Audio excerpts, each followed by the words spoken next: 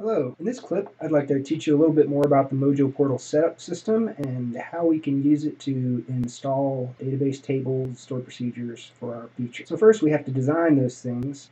In the real world, if I'm dealing with a business client, I might start with like either a hand-drawn or a sketch flow kind of UI approach to work with the business customer because it's easier to talk to them in visual terms of what the program or application is going to look like, and then you can figure out from the screenshot or the drawing or mock-up what database fields you're going to need for your feature. And we've got a pretty good idea of what we want for our guestbook feature.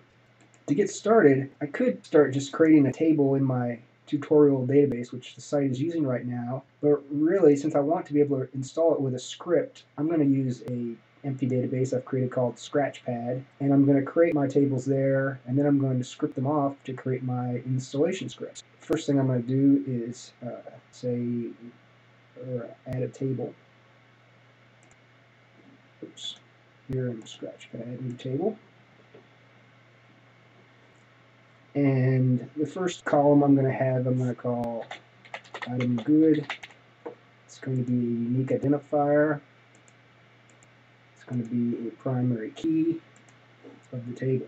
And then I'm also going to have a module good, which will be a unique identifier,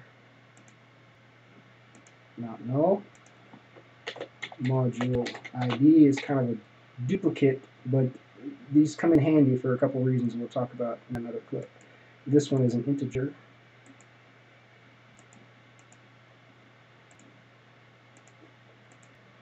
And then now the things that we want the user to enter, like name, and we will make that a nvarchar 255. Should be plenty big. I'm not going to allow nulls in that. And we might want to capture their email address.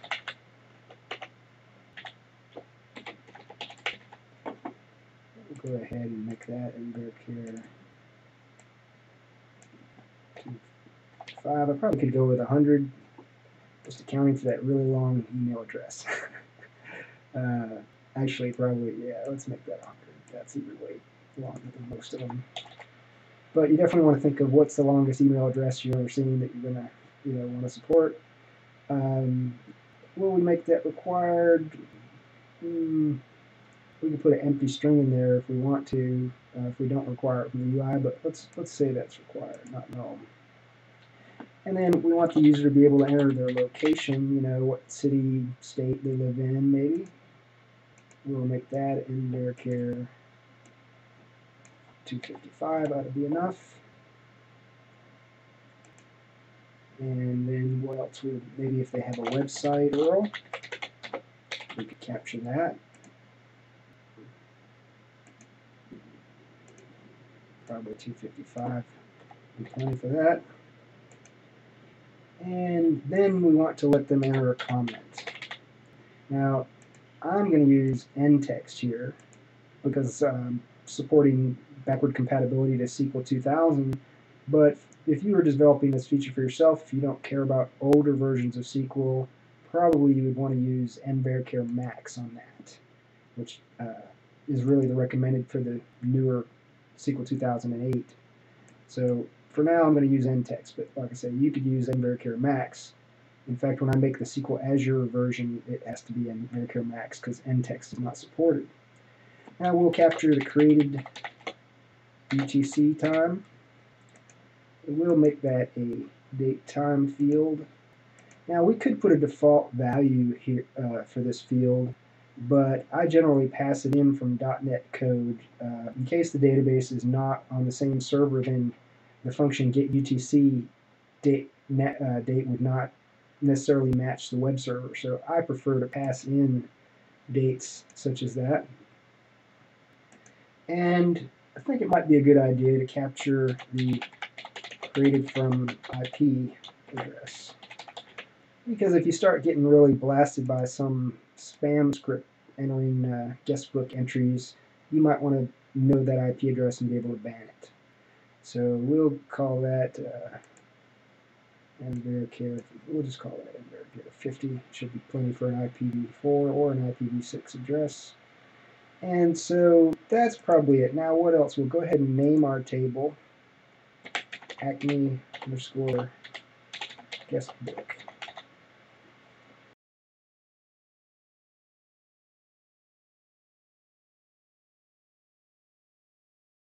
And we might want to add an index on module good.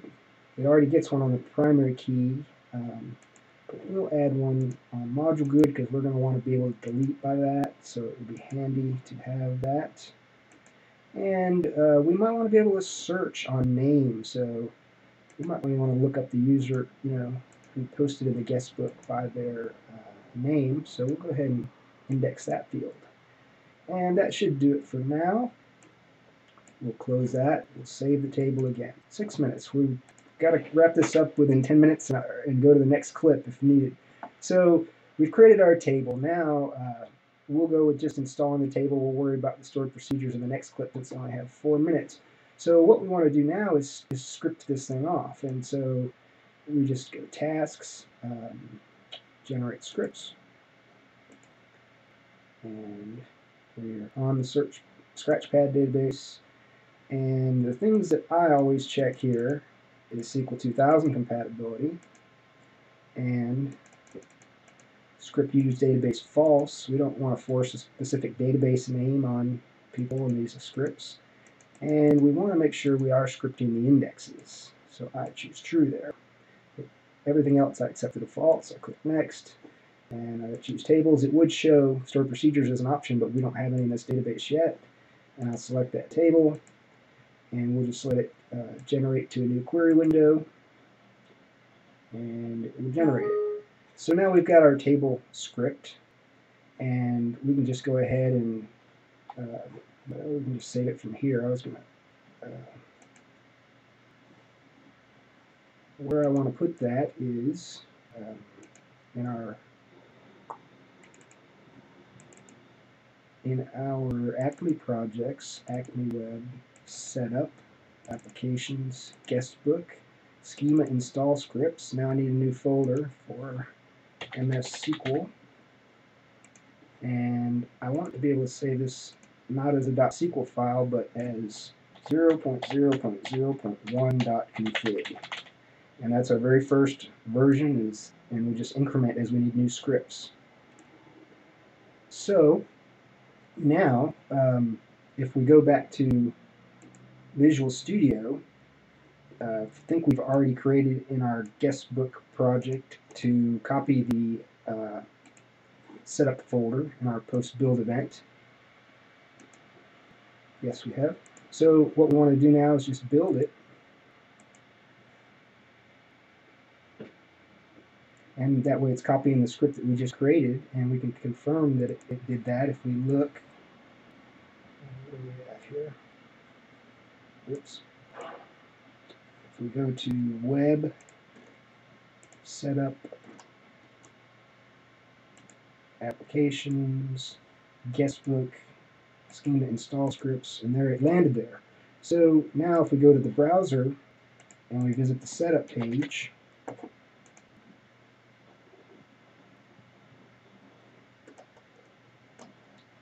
and we're looking for it to run our script. There it did, run in script, guestbook. So it created our table, and we could verify that it is actually in the tutorial 1 database now, Acme guestbook. There it is. So that showed how we got the table installed. I think that's about it for this clip. In the next clip, we'll show about stored procedures and how we can upgrade and add more things and make changes to the database.